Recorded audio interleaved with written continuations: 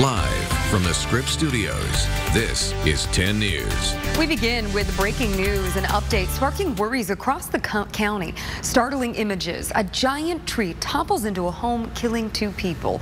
And it may have been sparked by our recent wet weather. And we continue our team coverage with Team 10's Melissa Masiha in the 10 News Live Center. Melissa, between rain last week and conditions this week, some homeowners are worried we could see more large trees topple in the days to come. And Lindsay, that is always the big concern, especially with these windy conditions and all the large trees we do see around the county. Now, experts say if you are worried about them, one of the first questions you should ask is who owns them. Debris from the tree that caused so much devastation littered the street. Somber reminders of what happened here early Monday morning.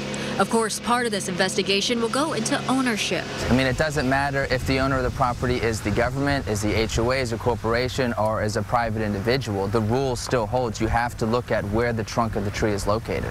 Evan Walker is a personal injury attorney. He's been involved in cases where trees cause major damage. He says before you go to court or talk to him about a disputed tree, talk to your neighbor. Let them know your concerns and give them an invitation to work with you. And back that up with written documentation.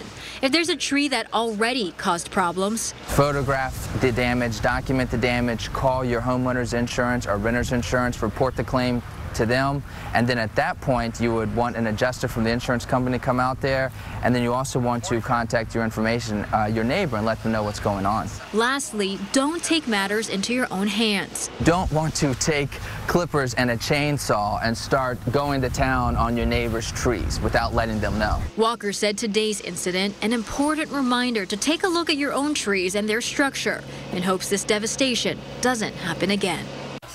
Now, if a situation with a tree does eventually take you to court, Walker says another important question you should ask, is there a compelling case of negligence against the tree owner? Now, you may be wondering if your tree is at risk. We are working on that part of the story. We do have a crew on it right now. We'll have that tonight on 10 News at 6. I'm Melissa Masiha here in the Live Center. Back to you.